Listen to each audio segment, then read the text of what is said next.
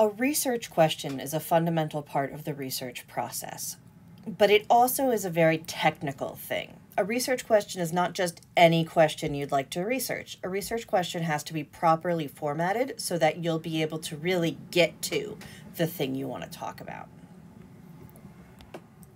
So it's important to think about the difference between a research question and the kind of broader set of questions that a research work is asking about. So the research question is the specific question you are asking and answering in your study. When you are raising a research question, you are trying to get a very specific answer. You are not trying to explain everything in the world. You are not trying to build a theory of everything. Your research question probably is going to have parts, right? You're going to want to know how your research question connects to, how one part of it connects to another part, things like that. You also present it differently when you're presenting it in a proposal before you've done the research, whether you're a graduate student asking for approval of your research or whether you're a researcher looking for grant funding or something like that. It's different how you present it like that than how you present it when you're publishing, right? But you still kind of need to specify what your question is in both circumstances. And then the other thing is we have this bigger set of questions. So let's say I want to talk about the Ottawa municipal elections, right? Well, I could choose to talk about the Ottawa municipal elections as a way of talking about urban politics in Canada. Or I could talk about the Ottawa municipal elections as a way of talking about voting structures. Or I could use it as a way of talking about racial and gender representation in the in election systems, right? Or what is the work of how do nonpartisan elections work? Like there are lots of bigger sets of questions. And so when you're reading a piece of research, the researcher will usually either start with, I have big questions about something in politics, and my research question is the very specific thing I'm actually looking at in this study. Or they'll start by saying, my research question is this specific question, and it has implications for this much broader set of questions, right? So look for that so you can see how it's actually connected. And so Ian Shapiro gives us a really helpful way of thinking about how research questions should be developed. Right? He calls them research problems, not questions, but he gives us 3 ways of thinking about it. The first is theory-driven, right? A theory-driven question is where you really want to show how a theory about the world works, and you're just going to go pick a thing in the world that will enable you to study it, right? Your research question comes from the fact that you want to talk about this theory, or you want to kind of look at relationships related to this theory. Methods-driven work is saying, look, I know how to do a particular kind of research really well. What kind of research can I do that will work for that, right? What kind of questions can I ask using that research? This might be if all you've got a hammer is a hammer, you have to go looking for nails kind of situation. Right? And the last thing is problem-driven, which is essentially that you're focused on answering a particular empirical question or solving a particular problem in the world. And when you're doing problem-driven research, what you're focused on really is that question, right? Shapiro makes an argument that problem-driven research produces the most interesting research. Some of that has to do with kind of the historical moment he's writing in, but I think it's useful thinking when you're approaching a research question, is it theory that's driving you? Is it method that's driving you? Or is it the problem itself that's driving you? And then how do you make sure that your project stays interesting and compelling, regardless of how you originally came to it? It's difficult to kind of develop a research question because, I'm sorry, that was my cat. A research question can't just be any question, right?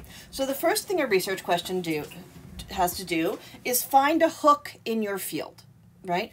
That means that if you want to write about something nobody's ever written about before in the field of political science, you have to be able to convince people that it's political science, right?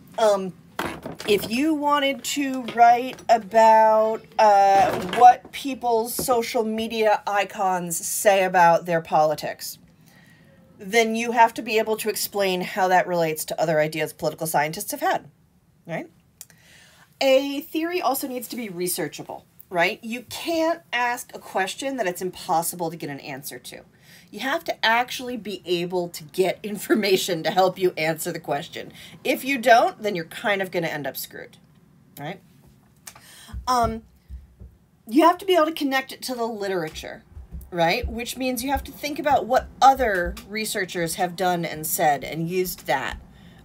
If nobody's ever written on the thing before, okay, that might be exciting, but somebody's written on something related somewhere, right? It needs to be sufficiently specific that it can delineate what you're doing and what you're not doing. This is the vase metaphor that they use in a textbook I used to use, and so I've borrowed their vase metaphor. You need a broad question or topic related to politics. PIR is politics and international relations. You need a skinny middle part of the vase that you can get your hand around, right? Which is researchable. If the researchable part is too big, you can't actually do the project. But the big bottom of the vase also needs to be large because that's how the conclusions illuminate the broad question, right? And the final thing is your research question has to not be boring. And obviously what is boring is highly, highly subjective.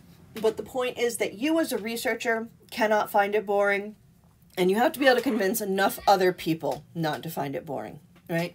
If you are the only person on Earth who will find this material interesting, then you either need to convince people they're wrong, or you need to somehow, find a better question, right? So generally, we can sort research questions into 5 categories, right? They're descriptive, explanatory, predictive, prescriptive, and normative, right? A descriptive question is the characteristics of something, right? If I'm wanting to talk about, my office, a research question of what's my office like, right? Well, then I would describe its size, I would describe its shape, I would describe how the doors work. If I'm thinking socially, then I would think about, what are the practices that go on in it, right? I'm just describing the thing. And this can be tremendously useful because if you don't have a good description of the thing, you can't really ask any of the other questions, right? So frequently sometimes people do descriptive research because they're legitimately interested in the answer, and sometimes they do it because you need the description before you can do anything else.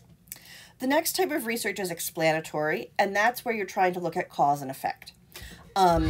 Explanatory questions are trying to explain what happens, right? Usually either what happened in the past or what generally causes something to happen. Predictive research is trying to guess what will happen based on current trends. The natural science example that I can think of most easily right now is all the work on what are the various climate implications of various policies or various sets of actions, right? This is trying to predict what will happen if there's no reduction in carbon emissions, if there's this much reduction in carbon emissions, right? And you have to take a lot of variables into account in order to actually get analysis that would allow you to kind of figure out how that will work. Prescriptive is a little different than predictive. Prescriptive is not what's going to happen, but it's we want something to happen, right? Let's say we have a policy objective where we want to cut the tax burden on all families by 10%, and we want it to be evenly distributed, right? Well, that would require a prescriptive bit of research be conducted that would say, how do we do that within the existing tax code, right? Or let's say we say we want all future elections to be conducted under a circumstance that will cause our party to be elected, right? This is not a terribly ethical question, but you can imagine some government somewhere asking it. Well, then you would say, how do we get there, right? Prescriptive is how to get there.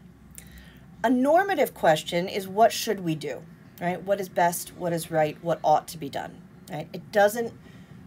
It will make explanatory moves, it will make predictive moves, it will make descriptive moves, but fundamentally the question guiding the research is what is good, right? And normative questions often come tied together with other sorts of questions, in that there's a normative question motivating the study, but at the same time, you need something empirical to understand it. So you try to balance those two out.